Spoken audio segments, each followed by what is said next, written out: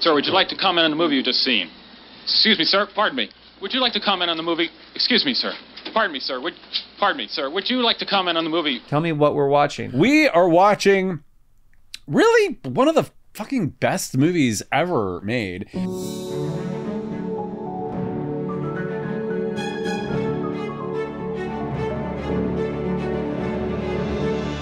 It's called Polyester. It's a John Waters film. Yeah. And it's his first big budget movie. And, you know, and Divine, you know, his muse and his great actress, should have won the Academy Award. But Sissy Spacek. Oh my God, wait. We can't stop. We can't, because this is the best. Okay. The opening of Polyester. It's mostly so great, but it's a great float in shot. I love produced, written, and directed by John Waters. Brilliant, man. I love you, John. This is such a good back and forth. As far as AB back out the window, like it's so well done. No, this is like I really enjoy how well everything is set up story-wise in the first 15, 20 minutes. And for sure. And I truly appreciate everything. That almost everything is set up before we have our first smell. So we need to tell everybody what this movie is about. And so this movie is about Francine Fishpaw. Yeah. And that is Divine. And she just wants, she has a total French provincial decor in her cul-de-sac suburban 2-level home, and she just wants to have a nice normal life with a nice normal family. But her husband wants to make porns. He doesn't make porns. He owns a porno theater. He owns the porno theater in town. I think that my theater helps stop rape, which pays for all of this. And she has a daughter and she has a son. Let's all learn these are gifts which we are about to receive. The daughter is an absolute trashy girl who I love, and she just dances, and for a quarter she will dance for the boys at high school. And then her son has a foot fetish. And he's also attacks people. And we find out later that he is the notorious foot stomper. Basically, it's a woman trying to save her family. Trying to save her family, yes. But and so the neighbors are all outside protesting. Help! And Divine has one of my favorite lines, which is Elmer says, "I'm calling the press, and they'll bring minicams." And then Divine says, "Minicams." Minicam. I thought you might want to send a minicam crew out to my home. Minicam. I love that Bobo drives like a Volare, though, a Volare Sport. For a sporty look, here is Aspen's new optional RT package.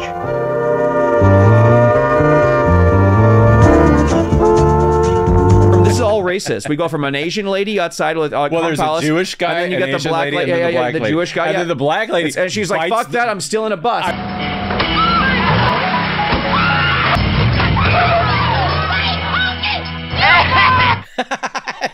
That's a great shot. Imagine getting that shot.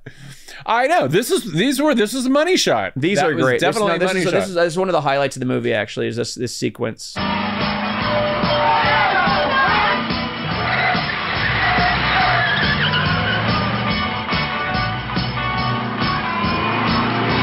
lady's gonna get out of the bus and she's gonna bite the tire.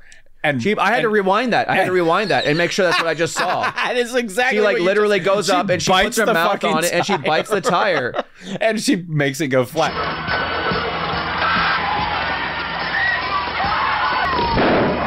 She's so goddamn angry, and that's all she does, and then she leaves. That's it. We don't see her again in the movie. Yeah. Well, you know what I love is like his movie. He's saying that like everyone's like going to go see like it's the burning bush. It's also this religious condemnation. Oh yeah, like totally. like yeah. But like, so it's so brilliant, but it is also a play on like herpes or like, or so like it has like, or like to be horny for, so it's like 3 layers within the title. It's a great fucking title. It's a great title. Yeah. No, I mean, it's no porno title, but I mean, I don't even think, do they even still have porno theaters? Yeah, they exist. Do they really? Yeah, I go weekly. Well, I'm not surprised by that. No, I meant meekly. I go meekly. Meekly. Oh, yeah. I am surprised by that. Once every week. Yeah. Okay. Yeah. Oh, I've never been so humiliated. This DP didn't go on to do too much more, like actual film. Is that right? Just a couple. He did this one, and he also did Hairspray. Oh, the first Hairspray? Yeah. Well, What?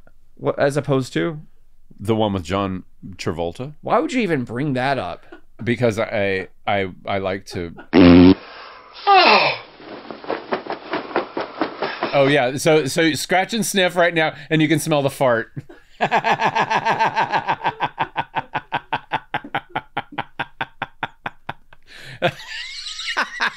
Look at the eyes. Fucking Divine is so brilliant in this movie. She's on to something. She smells Divine's the best something. part of this movie. Without a doubt. Without a doubt, like Divine, like actually, there's only like maybe 2% of the entire time where it's like, oh, that's bad. But that's why we like Divine. So it's fine. Hello, Mother. Good Lord, Francine. You've put on another 20 pounds.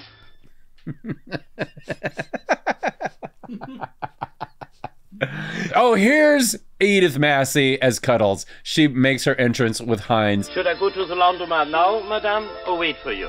You can go now, Heinz, if I need you. If you wish, madame.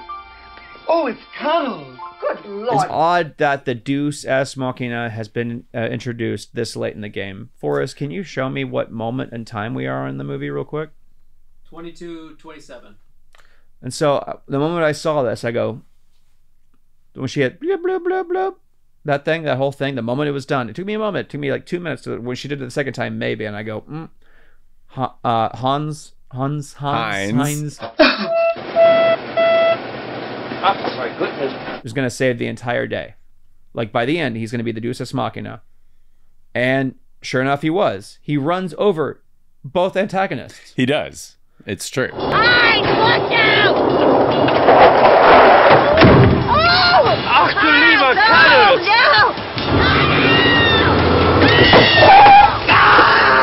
And to make sure that you're cool with it, Now you've just spoiled. Spoiler alert. He proposes to Edith.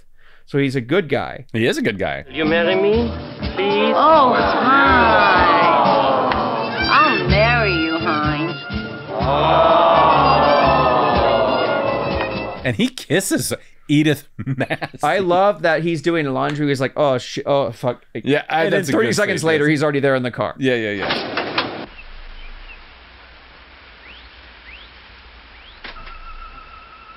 So you know, again, like it's drilling in your head. This guy is so super fast. Yeah. Because if he hadn't shown up, that was the part like where you're thinking like, oh, if he doesn't show up, then he's a bad. But no, he did. Okay, he is the Deus Ex Machina.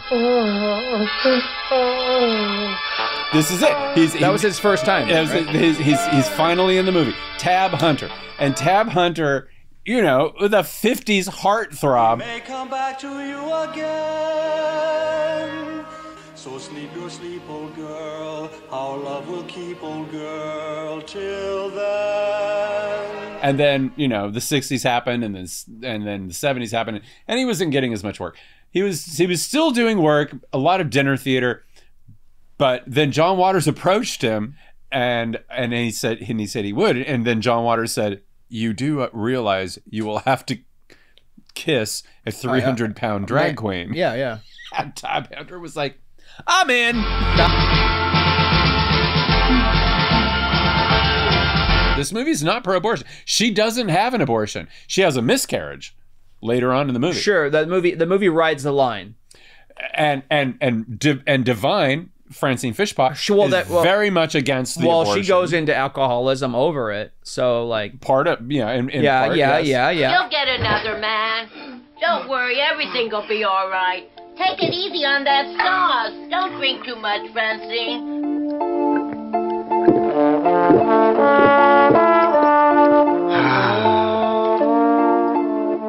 So she sends her off to live with the nuns to have the baby, but then she has a miscarriage because they go off on a hayride. Stop this begging! Prostitutes and devil's witches lose their babies. Pray without the girls. I'm so sad that this person died.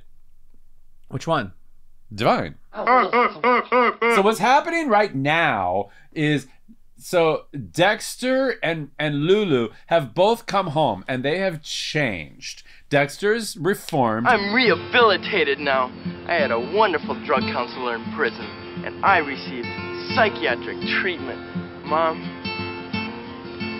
I am an artist now. Oh! Lulu has had a miscarriage, but she has turned her life around, and she's given it over to macrame, which soon she will use to kill.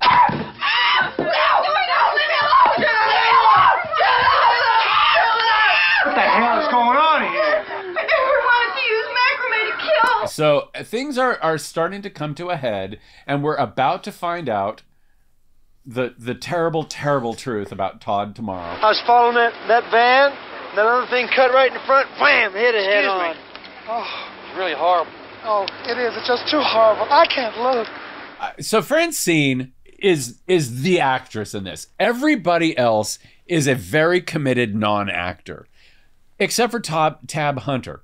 And I think it's really great. I think this is an amazing achievement that Tab Hunter is able to, because Tab Hunter is really an actor. You know, he's a good actor. Yeah, but he's having to like pull it back. He's basically he's basically their Jeff Bridges to the Iron Man. Tony Stark was able to build this in a cave with a box of scraps. Can you please pull it back to what we're going for? Yeah, I think that's exactly right. I think you've hit the nail on the head. I mean, he meets the other actors at their level, and that is it's quite something. I think that's very impressive. I'm gonna get me one of them solid gold leisure suits, and I can just strut around that Fountain lobby.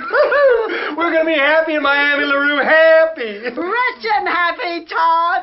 Free, white, rich, and happy. I think it's a really well done film. Oh yeah, it's. I think there are definitely some like acrobatic wrong movements, like, you know. But like, I think it lands quite properly. If I were to like say rate this as a like an Olympic sort of feat, I would say I would give it 9 out of 10. So I will give it 2.5 claps. What is it? Is this a half clap? Okay. Yeah, I'm giving it 3. I think this movie is so great. We still have to pick the next movie. The Exorcist.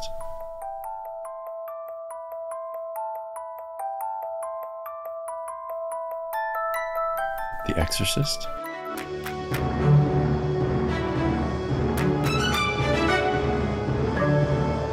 I am an alcoholic.